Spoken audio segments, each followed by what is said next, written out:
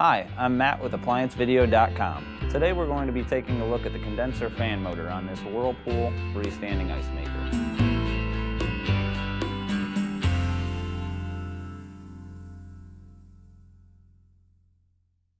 Stop. Before beginning any repair, always be sure to disconnect the power to the appliance. It is also recommended to test the outlet for proper voltage. Remember to also turn off the water. You will need the following tools before you begin this repair: a flathead screwdriver, a 1/4 inch nut driver, a 5/16 nut driver, a ratcheting wrench, and a 2x4 or other type of support tool. A defective condenser fan motor can typically cause excessive noise coming from underneath down by where the compressor is at. If the condenser fan motor itself completely ties up, the compressor is going to short cycle due to overheating, because the condenser fan motor is there to basically cool the compressor. If your condenser fan motor is bad, you're going to get minimal ice production, if any, because the compressor is going to be short cycling. To begin this repair, we're going to go ahead and open the door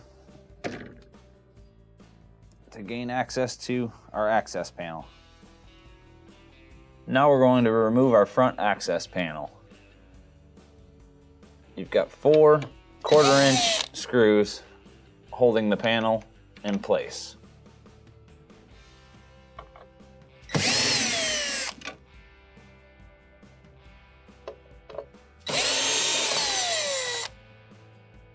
Once the screws are removed,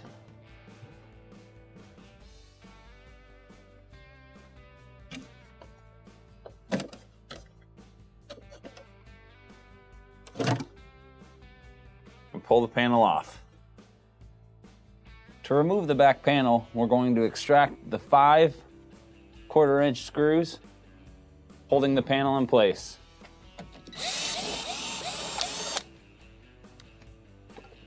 Now we're just going to grasp the panel and pull down to pop the drain hose off. Now that we have our back panel removed, we're going to begin by disconnecting the connector for the starting components.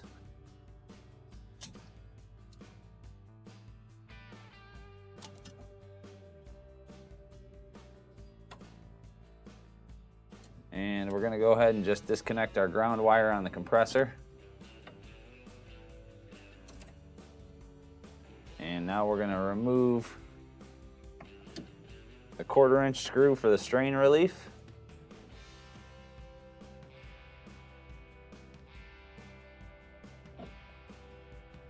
And our ground wire.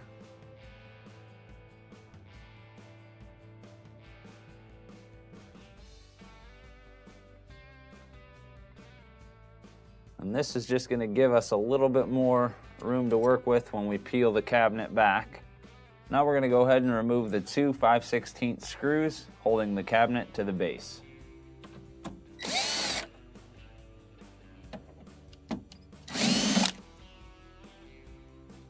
Now at this point, we're going to go to the front of the unit. Now we're going to remove the 2 5/16 screws holding the cabinet to the base.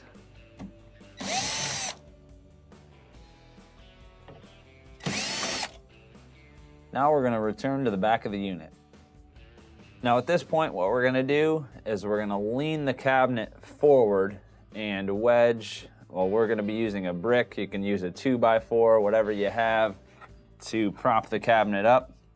When you do lean it forward, you do want to be careful, because you do have all of your lines going to the compressor. You don't want to overextend it and kink any of your lines, but you can come forward enough to where you can get a brick or a 2x4 wedged underneath the panel, and that's just going to give you a little bit more room to work with here.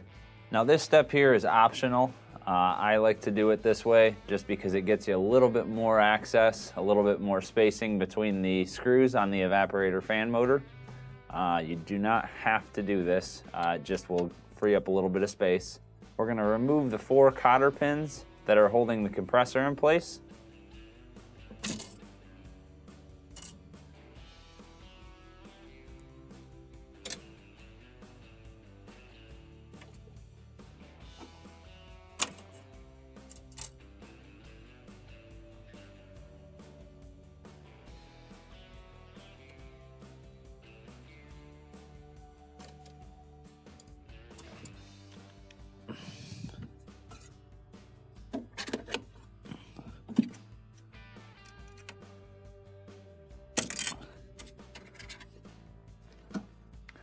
Now we're going to remove all 4 washers.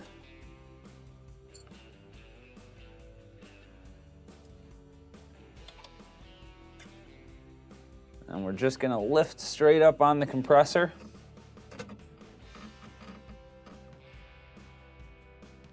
Be very careful at this point. And just move it back just a hair. That's just going to give you a little bit more room to get to this bottom back screw that holds the fan motor in place. Now what we're going to do is remove the fan blade. You're going to go in with your left hand on the left-hand side of the compressor and take your right hand and go over the top and just get both of your thumbs on the fan blade itself and just push out towards the condenser to pop the blade off.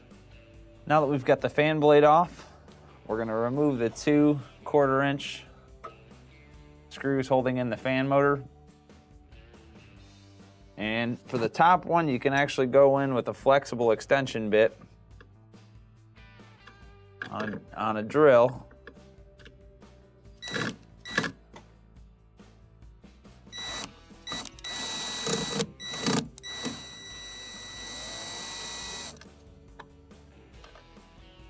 And remove it. And the lower one, going to use just a ratcheting wrench with a 1/4-inch bit on it.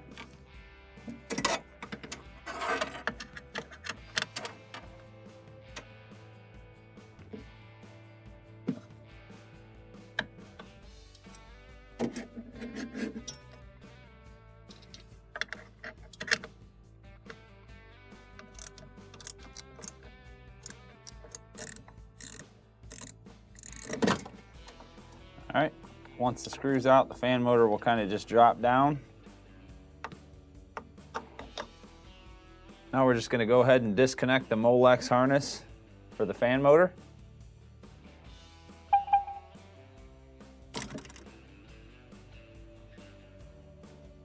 Now that you've got your harness disconnected, you're going to basically just grab the motor and pull it right up through the top.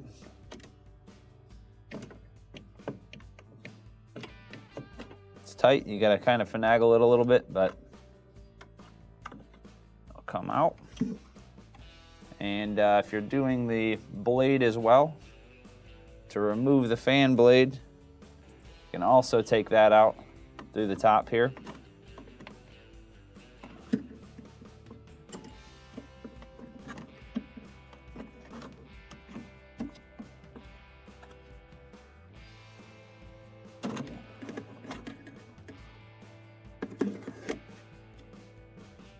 When you're reinstalling the fan blade, make sure that the raised edge is pointing towards your condenser.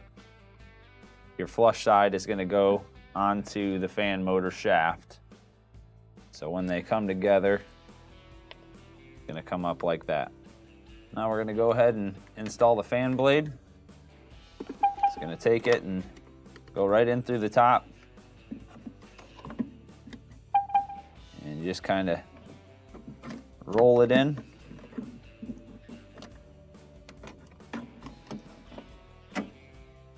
And then just sort of set it as far back out of your way as you can get it to give you a lot of space to put the fan motor in. Now go ahead and install your fan motor.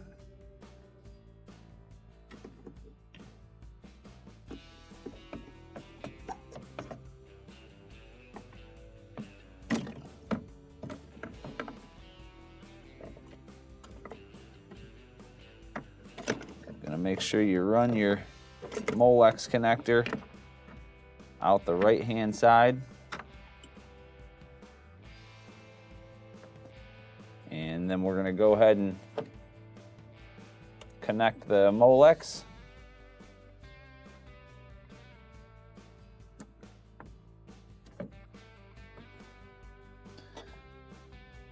Okay, now the next thing we're going to do is install our 2 1/4-inch screws. It's easiest to start with the top one because you can actually look over the top of the compressor and see your holes lining up.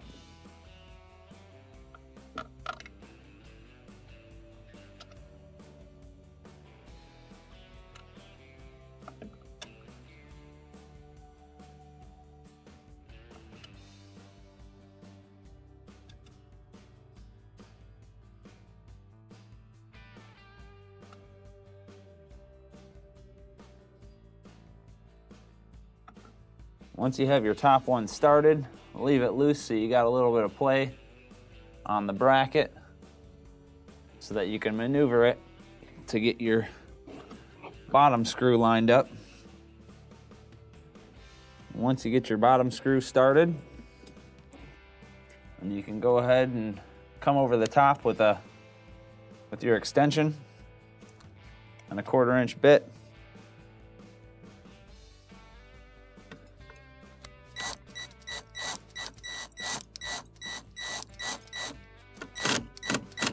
Tighten your top screw.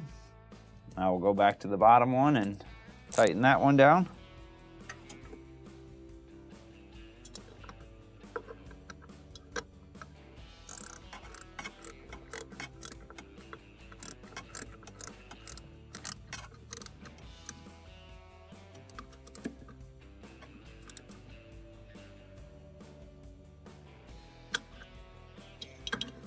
Okay, once you have your 2 mounting screws in place, you can go ahead and reach through, grab your fan blade,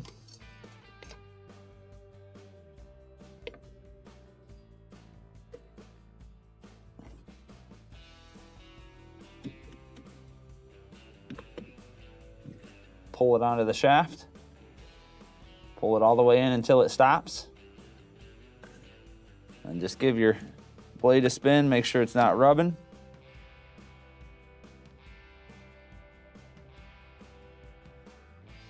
Now we're going to go ahead and reconnect the Molex harness.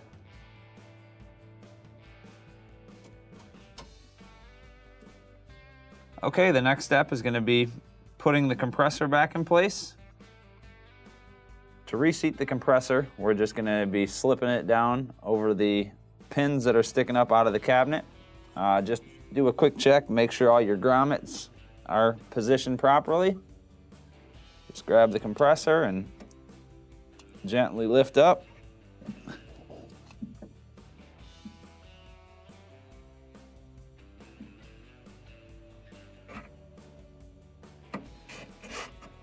Drop it in place. Now you're going to go ahead and install your 4 washers.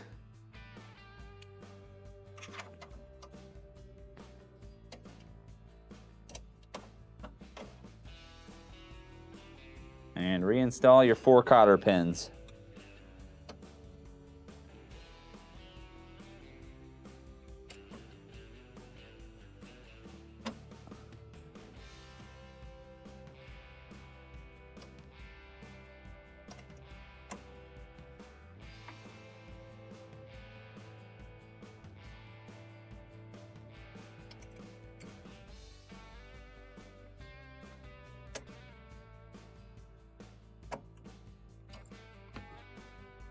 Okay, now we're ready to drop the cabinet down. Now we're just going to go ahead and lift up, pull out your brick or piece of wood or whatever you had wedged underneath there. Gently drop the cabinet back down. We're going to go ahead and reinstall our 2 5/16 screws.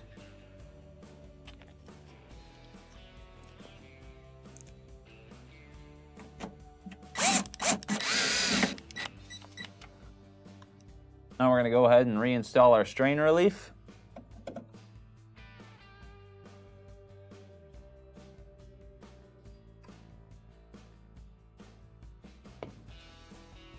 Then we'll do the ground wire.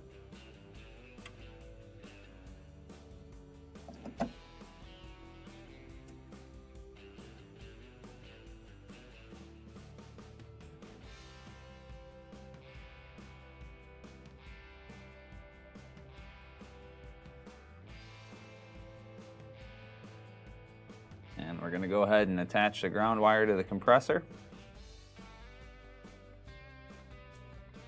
and reinstall our Molex to the starting components. Now we're going to go ahead and go to the front of the unit. Now we're going to reinstall the two 5/16 screws that mount the cabinet to the base. Now we can go ahead and reinstall the back panel. To reinstall the back panel, we're just going to start by putting the drain hose up through the opening.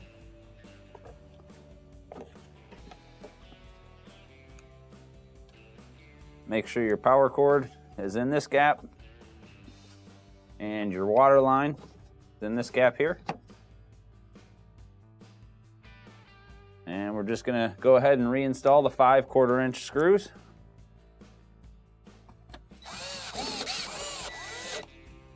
Now you can go ahead and reconnect whatever drain line you have to your actual drain line on the ice maker. Now we're going to go ahead and reinstall the front panel.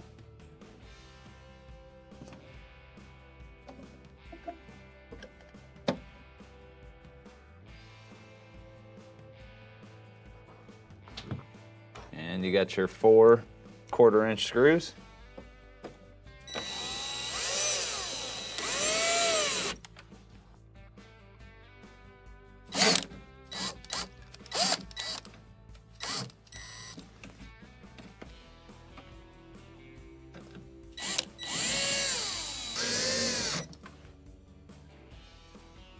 And that will complete the repair on the Whirlpool freestanding ice maker.